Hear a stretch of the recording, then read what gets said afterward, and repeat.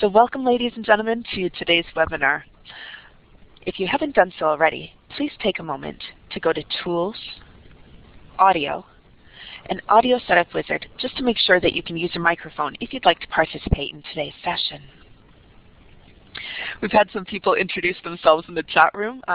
It sounds as though people definitely want to travel the world. We saw London, we saw New Zealand, we've seen the coast of North America. So thank you for introducing yourselves.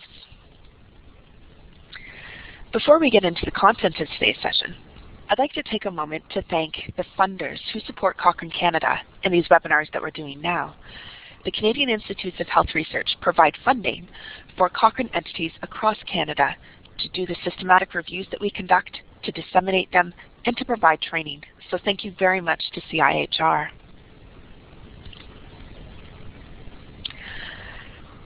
I'd also like to thank PAHO, the Pan American Health Organization. They've kindly provided us with the software that we're using today. They give us the license to use this room. So I'd like to thank them very much for their support and for kindly preparing the webinars in a YouTube format, which means that people can download them after the sessions. Thank you so much to Luis Gabriel Cuervo. For today's session, you'll see a participant window where you see everybody's name listed. Underneath that, you'll be able to ask a question by raising your hand with the little hand sign and the green arrow, or you can indicate whether you agree with something that somebody said, whether you disagree, or whether you'd like to send a round of applause. So can I get a happy face from everybody to indicate whether or not you're happy with the weather where you are today? Thank you so much. The last function that I'd like to introduce is this polling function. You'll see the red arrow here on the screen. We'll use a poll partway through today's session, and we'll ask you to use the green check mark to indicate yes, and the red cross to indicate no. You'll see when we get to that part. So for today's session, we only have one microphone activated at a time. This is to help the webinar go more smoothly. If you'd like to use the microphone, please raise your hand, and whichever moderator it is will indicate that it's your turn to speak. Please remember to turn off your audio by clicking on it again.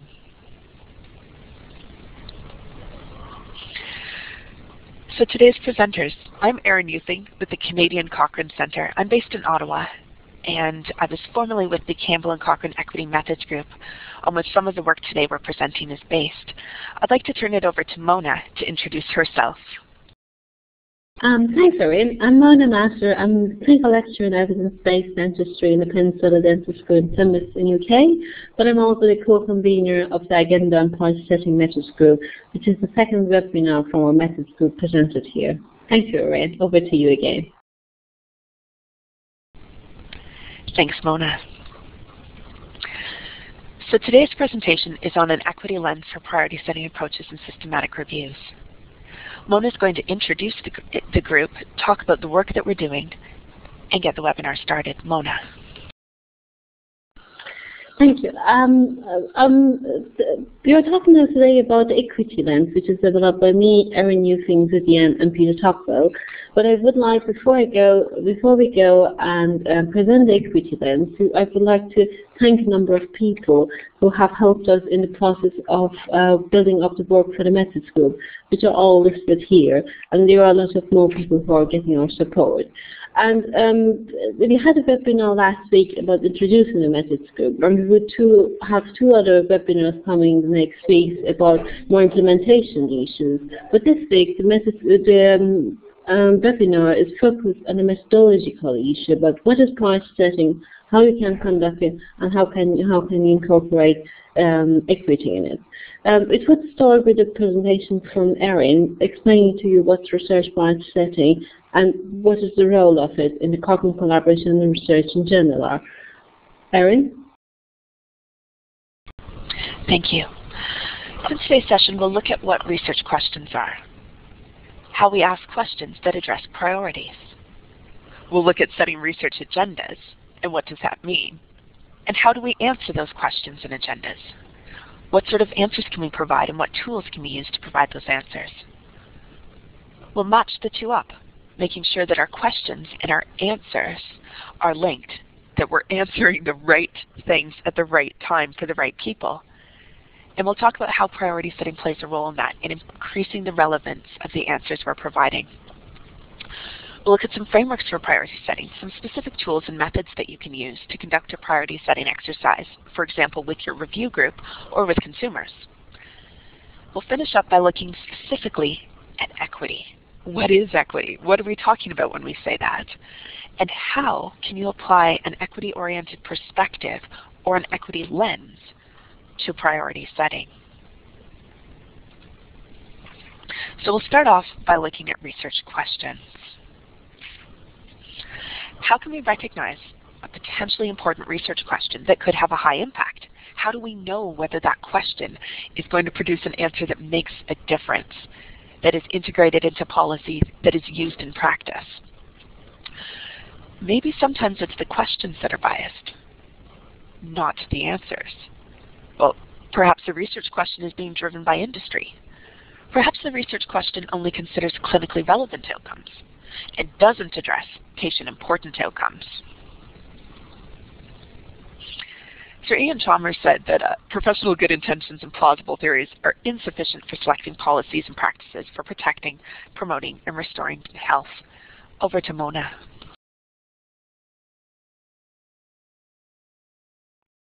Thanks, Erin. The next slide, before I go forward, I do like to give some background about the collaboration and how it relates to the priority setting. I was one of the people who later joined the collaboration, and when I was talking to the people who were at the beginning in the establishment of the collaboration, one of the things that people highlighted was the structure of the collaboration, having volunteers, having clinicians being able to volunteer to do reviews and working methodologies in the review group, was part of the bigger structure to help the clinicians come up with the questions and try to answer it for the system. And the collaboration, being fair, has been very good in answering some of the questions that other people didn't address them.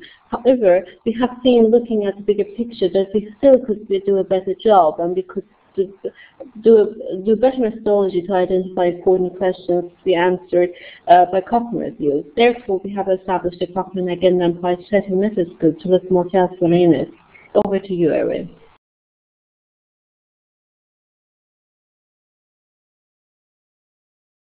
Thank you, Mona. So when Mona's talking about the collaboration, what is she talking about? Well, she's talking about the Cochrane Collaboration, which was established in 1993.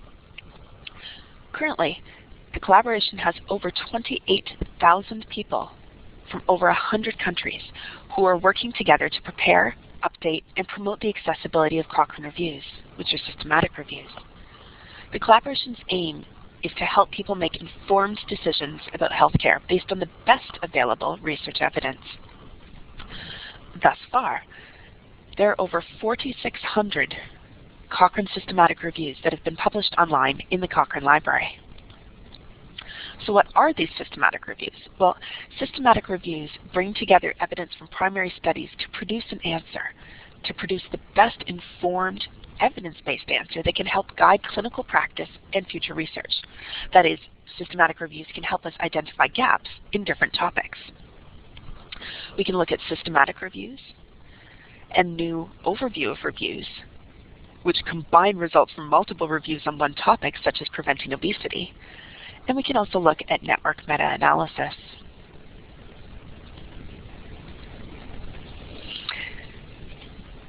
Next part of today is looking at how we can take the questions that we're asking and the agendas that we're setting and combine those with the appropriate answers and how we can set priorities for those. I'm going to turn it over to Mona just for a second. And I'll ask Mona to give a quick explanation of how we can match questions and answers together. Mona. Thanks very much, Erin, for that. Before I go to asking everybody whether they have done priority setting or not, I will give you a little bit back on what providing answers to the questions. When the collaboration was established, the first issue that was addressed was any other research question. Before doing new research, we have to first identify whether the current research has adequately addressed the questions or not. And so that's how the matter reviews have been done. And they could have been a guide about how new primary research needs to be done or not.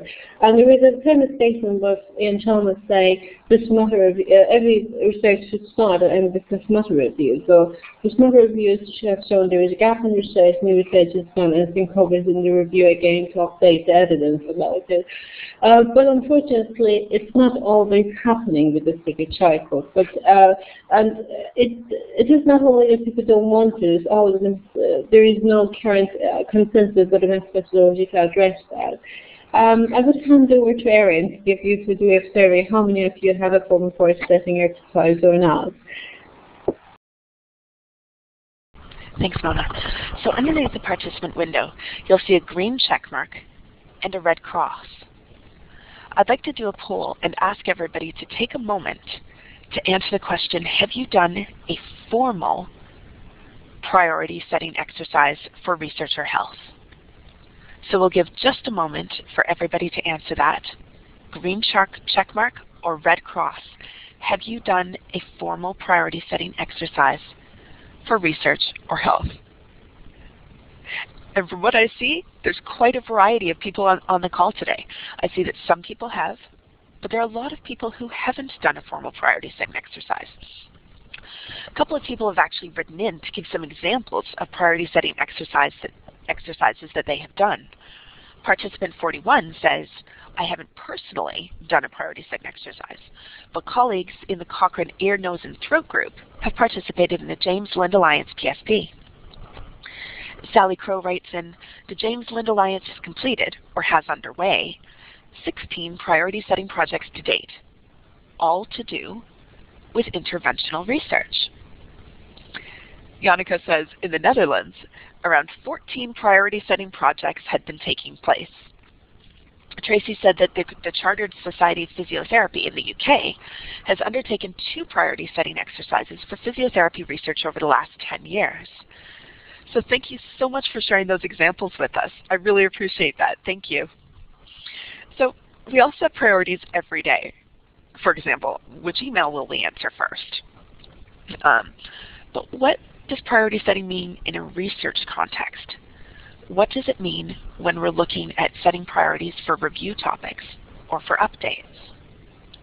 Well, research priority setting is part of the research cycle of identifying stakeholders, understanding context, identifying questions, prioritizing those questions, and actually conducting the research, disseminating your results, and then looking at implementation and whether or not your findings are being taken up in practice, evaluation, and provision of opportunities to appeal the findings. That is, of your priority setting process. So I'm going to turn it over to Mona just for a second. Mona.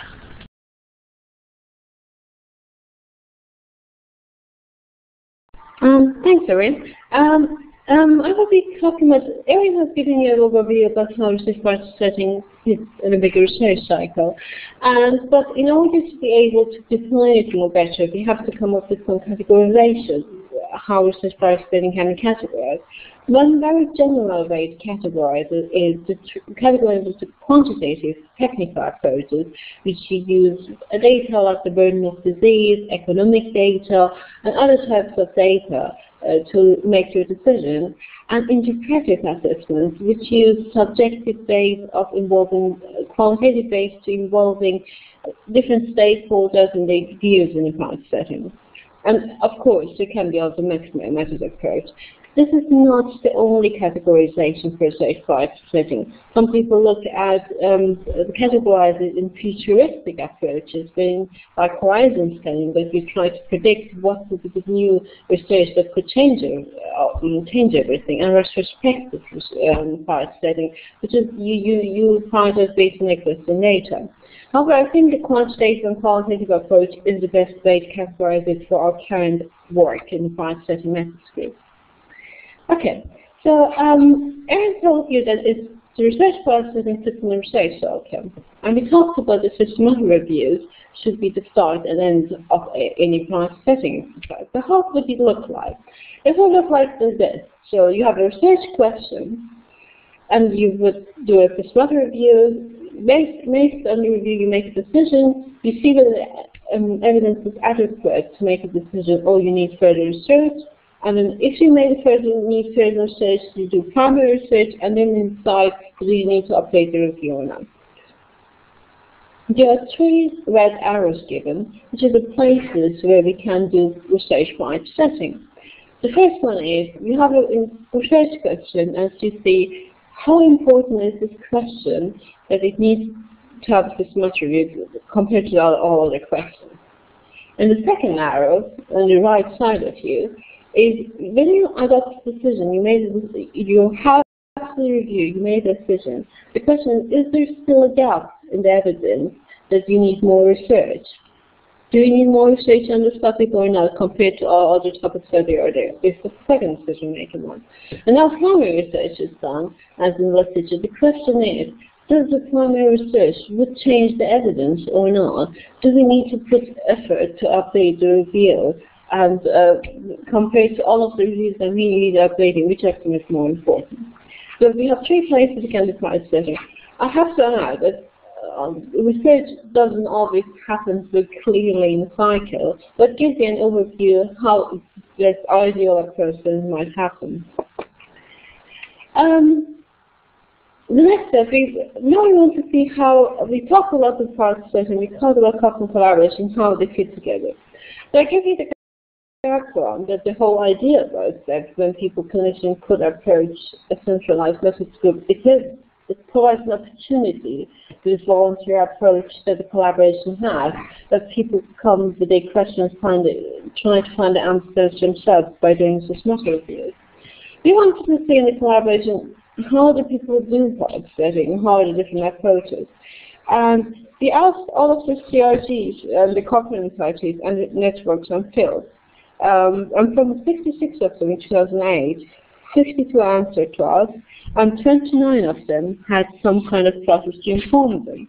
But all of the processes had room for improvement. They used 2 frameworks to evaluate them, which I would explain later, and we saw a lot of places that they could have an approach to improve them.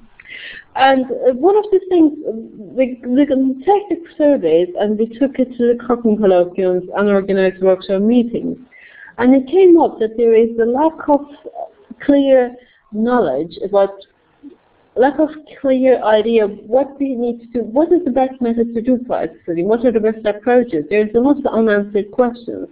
And when we did the search for the literature, we noticed that it is also not in the literature.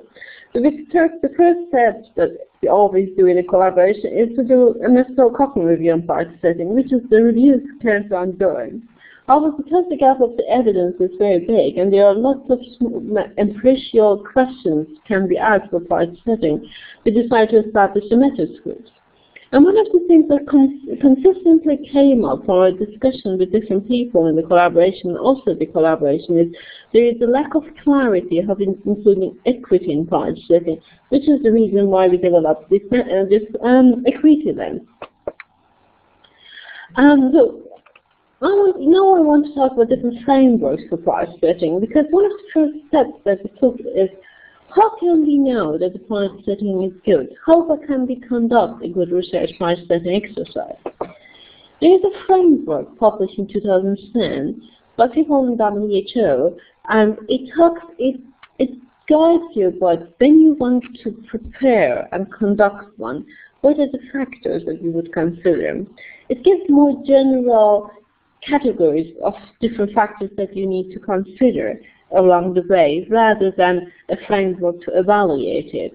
So it was a very helpful framework. It was published after our research. We didn't actually use it there. But when we also later looked at it, it couldn't actually help us because it is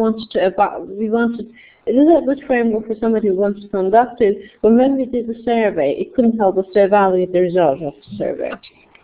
So going on the next slide. One of the other things we did, I come later to the frameworks again, we also did something we did a review of reviews. So before we conduct our systematic review, we wanted to see whether anybody else has done a review on prior setting or not. Again, following the principles of avoiding the application of effort. So when we did the search of the literature, we find 6 methodological reviews and 2 topic-specific reviews on prior setting. They weren't all systematic reviews. We selected every review who had some kind of critical approach about it. And there were some general themes that comes up from all of the reviews, which I listed here, which is about consistency and efficiency and transparency in conducting prior setting. And it comes repeatedly from the literature that having an accountable and fair and transparent practice is important.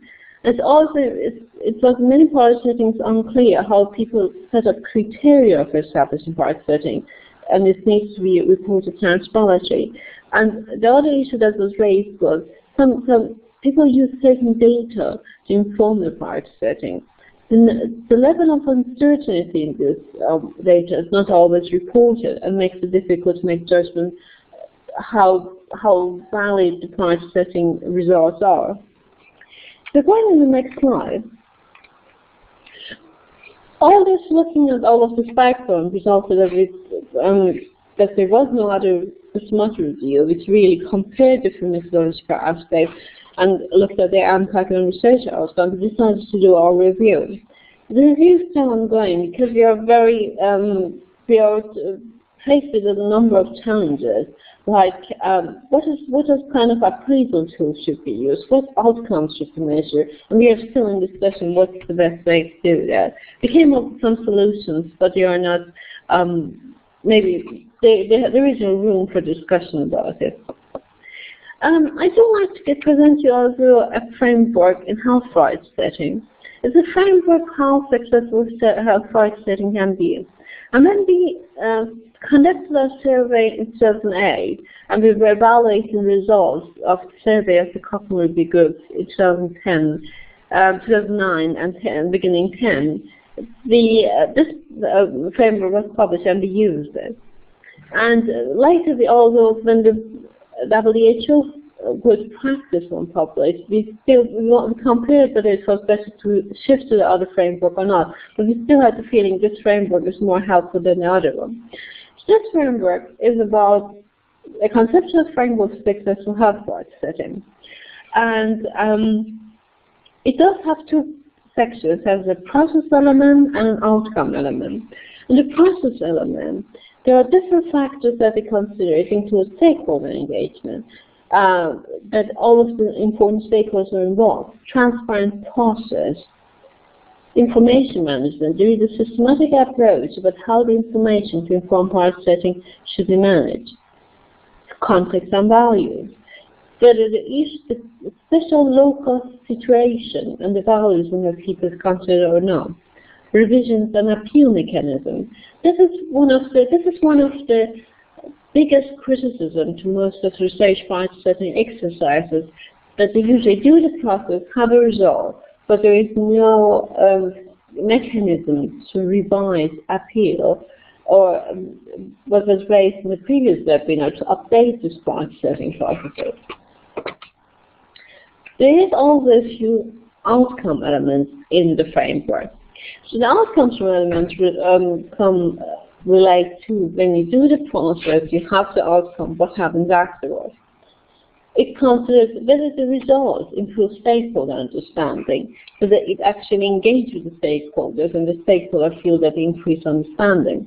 If you look at the different factors, it all talks about if people are involved, if the right stakeholders are involved, if there is a transparent process, whether people have a better understanding on the results, do they accept it easier? Are there positive externalities? Does policy, legislation, does media be affected by the results of it? Does decision-making policy change? Does the allocation of resources change? For example, if you conduct a research prior setting exercise, does the funders take over your price setting and decide to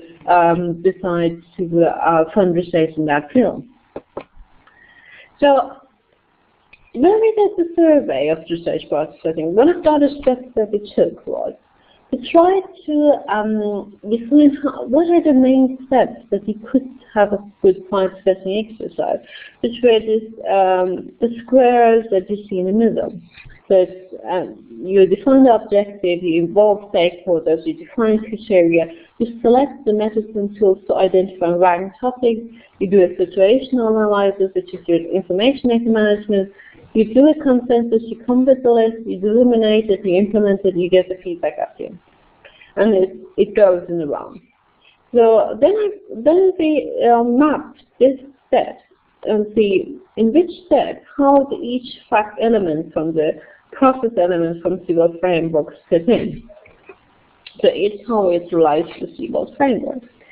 So before I go, so this is just for some basics that we did when we were doing our research for our method skills and trying to develop the equity lens.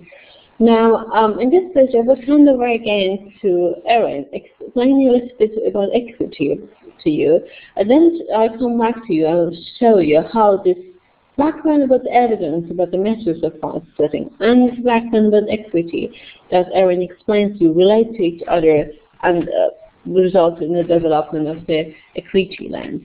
Over to you, Erin. Thanks, Mona. So when we talk about equity, what are we talking about? What does equity mean? Well, health inequity has a moral and ethical dimension. Inequity refers to differences which are unnecessary and avoidable, but which, in addition, are also considered unfair and unjust. So what this really means is that we're looking at differences in health outcomes. So for example, differences in mortality, or differences in disease incidence. We then need to consider whether those differences are unavoidable or avoidable. So something that would be unavoidable would be, for example, a genetic disease, at this point at least. Things that are avoidable, we then need to consider whether we consider those differences acceptable or unacceptable and unfair. So for example, differences in obesity prevalence among lower socioeconomic status. This is what we're considering when we're talking about equity issues. But why equity? Why does this matter? Well, equity in health matters. It matters in life and death ways. Moreover, achieving health equity within a generation is achievable. It's the right thing to do, and now is the right time to do it. Why do we need an equity lens when we're talking about priority setting? Why does equity matter? Well, an equity lens can help us guide the process of prioritization of systematic reviews of healthcare interventions. Specifically, an equity lens can increase the proportion of prioritized research questions, which reduce the health equity gaps, for example, the differences between rich and poor. An equity lens also helps us to evaluate interventions that can be potentially effective in disadvantaged groups. That is, across different socio-demographic groups, such as, and I'd like to ask everybody on the call what we're talking about. What does that mean? Who might be considered disadvantaged? When we say disadvantaged or vulnerable, what sort of groups are we talking about? What sort of populations? So we'll give a moment for some of those responses to come in. I can see a few people typing in, so we'll just give them a second for those responses. Shijing has said, aged groups. Absolutely, people at different ages, for example, older people or infants. Natalie says new immigrants and refugees. Cam says lower socioeconomic status, people of lower income. Claire and Doug also said low income. Emma notes specifically those with no health insurance. Mary says those in developing nations with higher prevalence conditions such as malaria, etc. Thanks, Mary. Pam's written those at risk of poor quality of life and shorter lifespan. Absolutely. Some religious groups, depending on what culture you're from or where you're living. People with inherited diseases, Aboriginal groups. Linda says First Nations, disabled, poor mental health, tracing notes geographic location, and we have sexual preference as well. Eileen summed it up really nicely. She said, anyone where the social determinants of health are compromised. And that really gets at what we're talking about here. So thank you so much for all of those responses, everybody. I really appreciate your contributions. The Campbell and Cochrane Equity Methods Group has taken all of these different components that we're considering here, and we use a mnemonic called Progress Plus. The first part, Progress, is an acronym developed by Tim Evans and Hilary Brown, who looked at place of residence, rural, urban, north, south, low and middle income countries, and so forth. We can also consider race and ethnicity. Occupation, do you have a job? What sort of job do you have? Look at gender and sex. We consider religion, we heard that one. Education level, not just attainment, but also literacy. Socioeconomic status, or SES. And looking at social capital, that latter one being a little hard to operationalize in a systematic review, but really trying to capture concepts such as marital status or community involvement. The plus part of Progress Plus was developed by Josephine Kavanagh et al., who are considering additional factors such as age, sexual orientation, disability, and policy environment. That last one, policy environment, would refer to something such as if you were born in a community where tobacco smoking was banned in restaurants, or if your mom was working in a workplace that actively promoted breastfeeding at work. Those sorts of policy environments may or may not put you at a disadvantage for poorer health. So I'd like to turn it over to Mona, who's going to look at how some of these equity components that we've been discussing can be applied to a framework for priority setting. Mona. Thanks very much, Erin. So now we finally come to the equity lens. So I will be talking through you through the questions for the equity lens. However, I do like to point out that we do not expect that every priority setting needs to answer all of these questions as yes, or address all of these questions. The equity lens is supposed to be a guide to inform people what are the different aspects, what are the factors that they might want to consider and might be relevant to their topic so that they wouldn't miss it. So and what one of the things we did, you remember the slide with the squares of all of the steps and the Seabold framework. So we mapped all of the questions across the Seabold framework questions, and we have two sections, the process element section and the outcome element section. So in the process one, the first question, a very obvious one, is are all the important stakeholders engaged or not? And we are using to highlight who are the disadvantaged groups that you might, who are the different stakeholders that to involve. We would encourage people to think a different dimension of Progress Plus. And it's sometimes amazing when you begin to think about it, some of the factors that you didn't thought before becomes important. Like when I talk to people in diabetes, people who live in Christian or in Western countries may not always have not always contacted people living in Islamic countries people who are Muslims have to take and have to fast for 1 month, the whole month. And if you're diabetic, it very much affects your life, and you have to get special arrangement with your physician to do that. But the research question is very specific to this group, might not apply equally to the others, or it doesn't come up. And if you don't consider this difference in these people involved, you never get the questions or never get this uncertainty about it.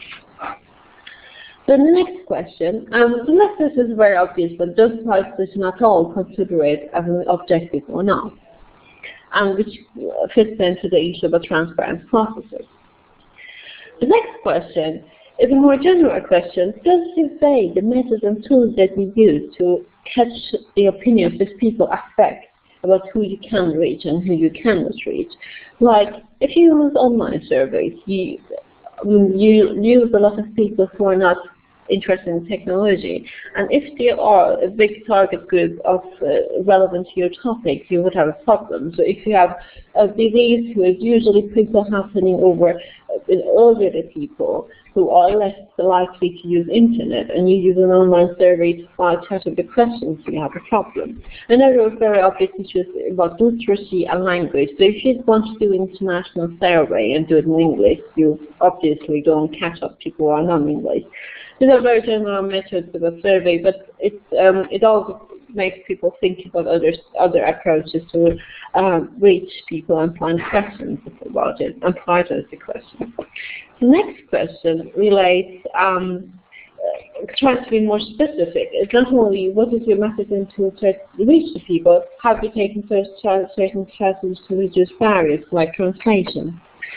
The next question relates to information management. As we mentioned in the review of reviews, there are certain data people use to inform the part setting.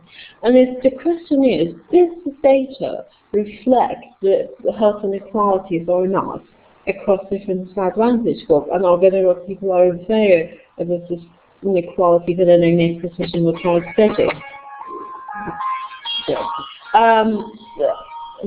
Sorry. The next question is, I'm very sorry, shouldn't happen there. The next three questions is about the criteria for prioritization, and we look at it in three ways. One is that because the criteria for setting, I should probably explain first what it is. The criteria for setting is when you are in a price setting group, you want to prioritize questions. People either tell you, do it based on your opinion, what's important to you, or they may give you some criteria to do it, like which often has the biggest health impact, which is more effective, and so on. So when you select your criteria that you give to people, the stakeholders, or you use a quantitative approach to prioritize, does this criteria incorporate the difference in the severity of earnings of household in disadvantaged groups or not?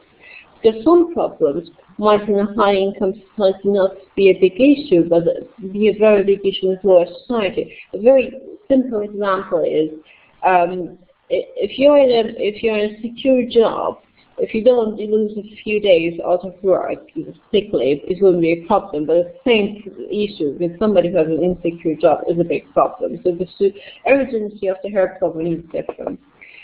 The other impact is, does it incorporate the potential difference in impact of the health and care intervention? And a good example I've seen in one of the couple reviews was about saying how much stays in the hospital, and there was a group of authors from South Asia who were discussing that this is a very important culture, important outcome for the people in the area. It's important that they don't stay in the hospital, they will be home. But how much people value the difference in impact of health intervention is different. And finally, is there different values and preferences? And a very common example I give is in countries where abortion is considered very badly, and you have some high risk or religiously not acceptable, and you have a high risk of a genetic disease like thalassemia, who you want to prevent, you need the way to prevent it to diagnose it through pregnancy and abortion, which is not acceptable religiously. In some countries, like Iran, they take other strategies like genetic counseling, so they have different values and preferences. Even it's not only how much effect the intervention has, it's whether it's acceptable to their values and preferences. Next question, another question about reason to processing the process elements is about, are the different stakeholders able to provide feedback on appeal, or is it just a certain nominated group that can do that? The also previous questions were about the process element of part setting. Next question relates to the outcome element. And the question is, we did all of this process, have we been successful in getting more research topics that are relevant to disadvantaged groups or not? Are our next steps after we got to the part setting results also increase the likelihood that this research topic gets funded or that people who are very involved become involved in the research. Because one objective for our setting is when you have a list of projects, you want to get them get easily done, easily get funded, not easily is not a good word. So you would like them to be quickly done, quickly been funded, and have a high impact. And another objective of part setting is when you have different stakeholders involved in making decisions, you hope that these people are more interested in the topic and would be involved in the research conducted on this topic. So the next question relates more whether you have achieved this or not. I do not read through all of them because it can be very long to read them. And you see that some of the different questions relate those to the disadvantaged groups directly. The researchers in the disadvantaged group and the decision makers who make decisions for this group. And finally, does the results of the project's research topics change policies, legislation, practice? It can change policies earlier, but the changing the policy is funded. But when the research is already done, is that also changing the clinical practice or health policy afterwards? It's very difficult to assess this very ending outcome, but this is the end objective that we are looking for. And do we have an appeal feedback mechanism that ensures that these disadvantaged groups are also able to provide feedback? And if this process wasn't successful, it would be highlighted by them. So I would hand over again to Erin to conduct a survey about you, but how we can implement this equity lens in your context. Over to you, Erin. Thanks, Mona. So we've looked at priority setting. We've looked at a framework for setting priorities. And Mona's given us some questions that we can be asking about how to bring equity into that priority setting process. So I'd like to think this through a little bit more with everybody who's on the call today. How can we practically implement the equity lens?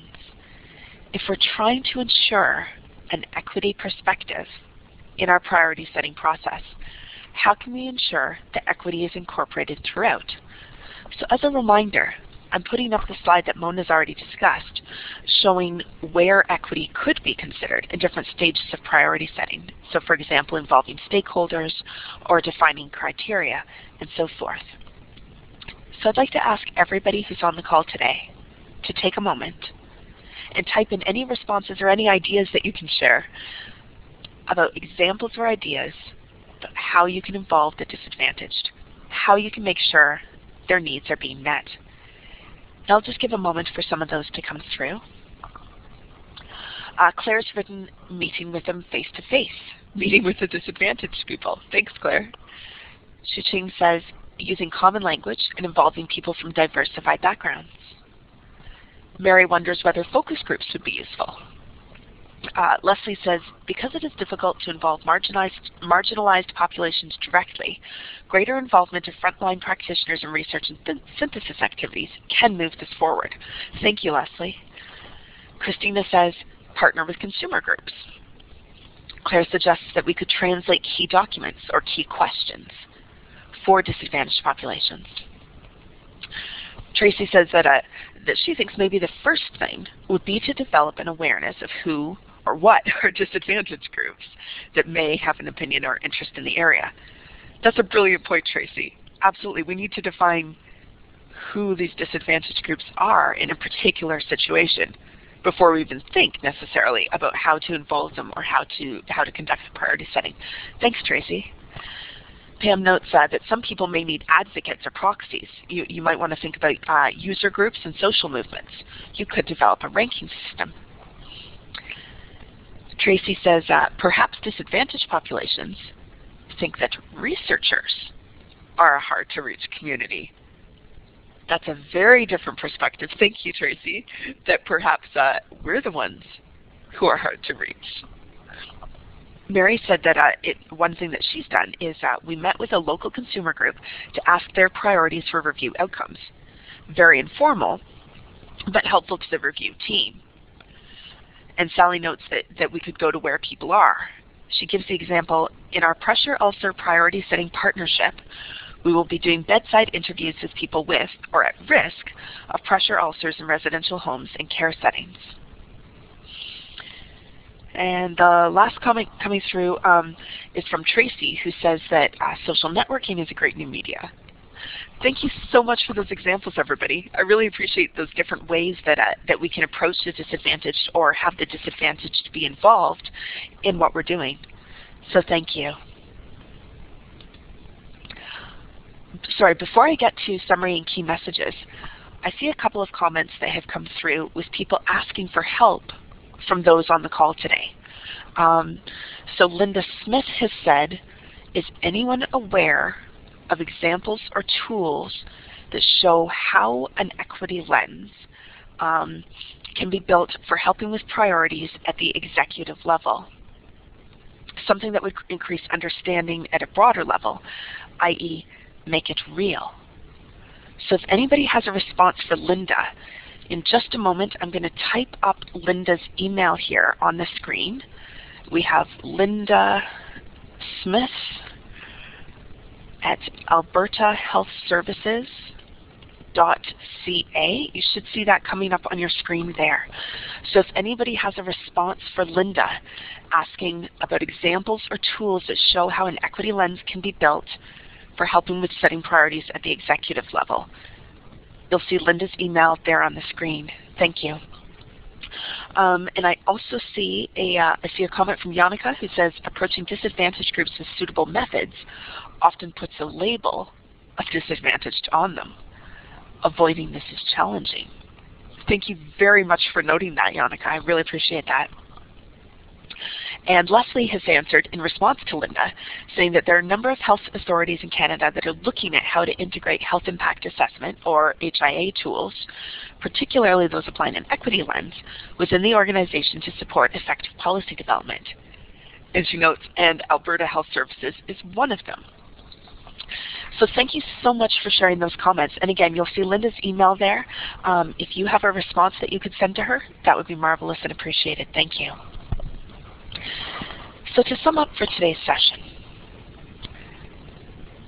we talked about priority setting and emphasized that it can help ensure our questions are met with the right answers. Priority setting is particularly crucial given increasingly limited resources, both financial and time-wise.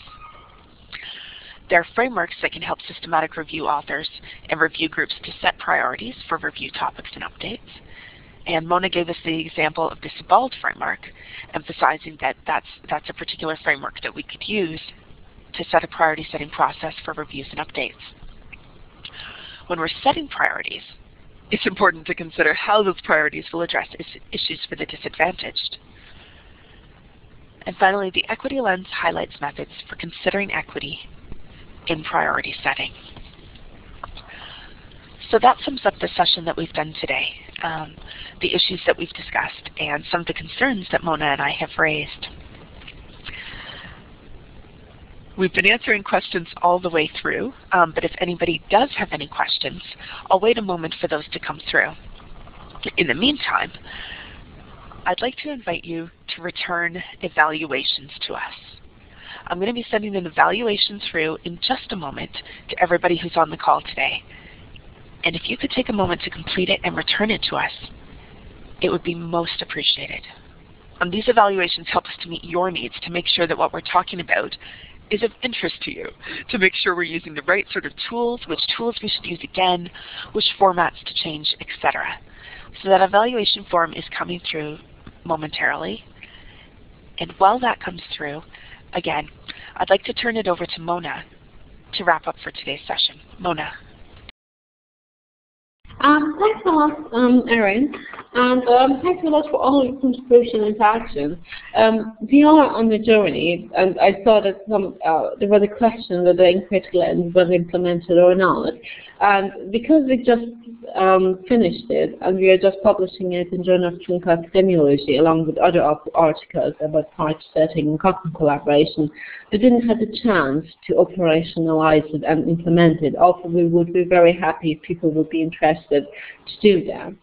And please join us on our journey. Join us in the message groups and contribute to the discussions we have. We would have a community of interest. And we have 2 other webinars this month that you can participate next week and the week afterwards in February. One about updating copy reviews and one about implementation of price setting in copy review groups. And we would have also a workshop on price setting methods, which is a very methodological workshop and looking at price setting in any research context in June in Plymouth. And you are happy to contact me if you want. Here are my contact details.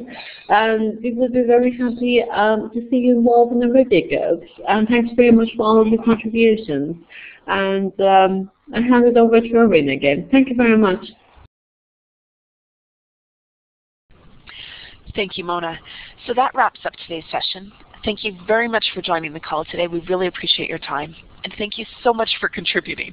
It was wonderful to have so many different people participate and share their ideas with the group today. So thank you very much. We're going to close today's session. If you could please complete those evaluation forms and return it to us, it would be most appreciated. And if you have any questions, Mona and I will stay on the line just for a few minutes to wait for those questions to come through.